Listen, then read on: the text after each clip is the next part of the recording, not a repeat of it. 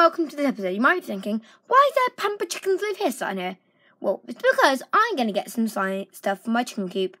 So, I got a fan sign because my chickens always have baths, so that makes them pampered. And chickens live there, so that's good. A harness, we can give them walks ourselves, so they don't go wandering off. This, guttering, so the water runs down into a water butt.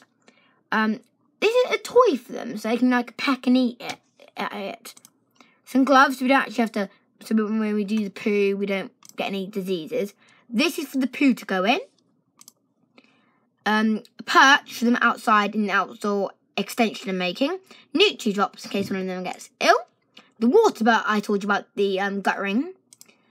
These, so we can just put some treats in there for them. For the dust bath for them.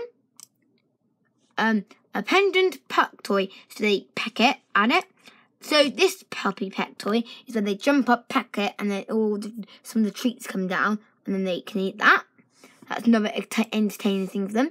Some eggs, so we can box them up and give them. I will be getting a chalkboard as well, but I haven't got that on there. Another toy. Some popcorn, but for chickens. The sand, I said, for the bird bath. And the fruit and berry treat mix. So that's it for today, guys. Just telling you what we're going to get. So I hope you like this video. Bye! See you next time. Bye!